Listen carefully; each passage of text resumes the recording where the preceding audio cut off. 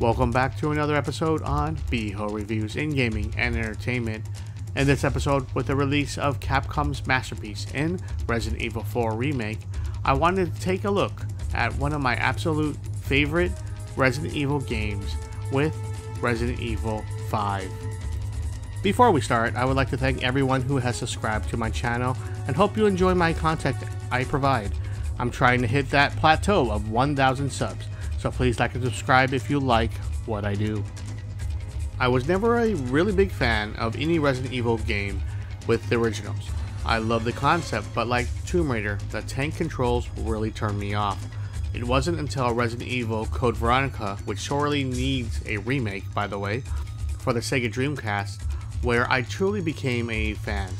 Although the single analog stick really helped with movement, it was nowhere perfect until the release of the dual analog sticks that became the Dual Shock that really took off for me on the PlayStation 2. With free camera movement and, let's be honest, more intuitive controls, Resident Evil was primed to take advantage. I wasn't there for Resident Evil 4 as it was on the GameCube that I never owned and was too late in the PS2 lifecycle.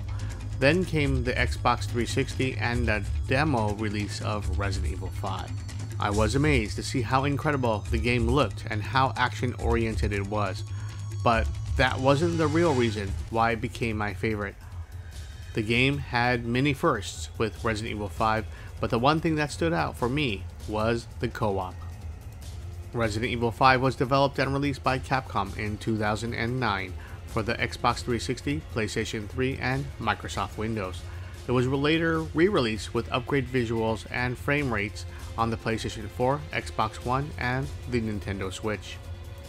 This third-person action shooter, yes, not a horror survival game at its core, was an over-the-shoulder perspective that was very popular during that generation. Was produced by Jun Takachi, who also had a hand in Onimusha and Lost Planet. Keiji Inafune supervised the project using the powerful MT Framework engine. This installment brought a lot of firsts to the franchise with visuals, action, and co-op. Needless to say, with Resident Evil 4's success, they doubled down on the action with a friend. The story revolves around 5 years after the events of Resident Evil 4 and stars Chris Redfield with Shiva Alomar with Bioterrorism Security Assessment Alliance, or the BSSA. They are dispatched to West Africa looking for a bio-organic weapon on the black market and trying to uncover and stop whatever it leads to. Nothing too extravagant, but the story gets the job done well enough throughout the game. The visuals were truly next-gen at the time and really was fantastic to see and play. The environments, cutscenes were all well crafted and really pulled you in. The gameplay really defined next level for me here, and the dual analog sticks and free camera movement. Of course, the co-op experience was the star here. I played as Shiva with a friend and loved the weapons the game offered and how to really rely on your partner in strategizing on what to do next. This one game kept me up nights where all I could think about was head home from work and to play online. I haven't done that much since Phantasy Star Online on the Sega Dreamcast at that time. The voice chat with Xbox Live Online really gave the experience so much more than other games at that time and that much more fun to play. I still remember the frustration my friend and I had as we fought Jill and eventually Wesker and trying to figure out how to beat them over hours on end, retrying over and over again.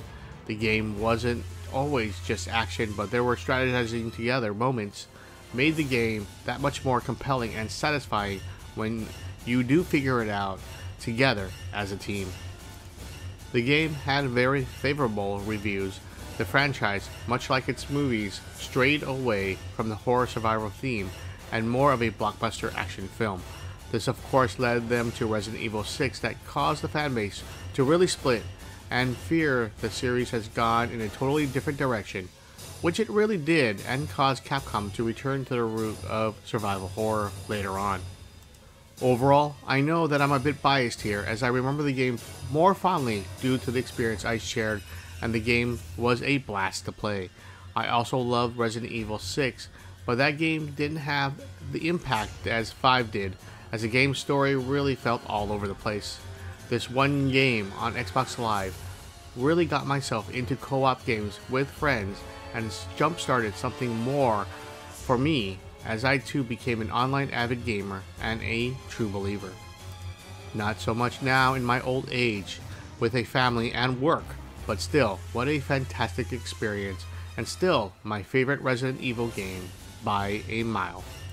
That's it for this look at Resident Evil 5. Please like and subscribe if you like my videos. Beho out and Greg. Take us out of here, and I will see you all next upload. You've really become quite an inconvenience for me.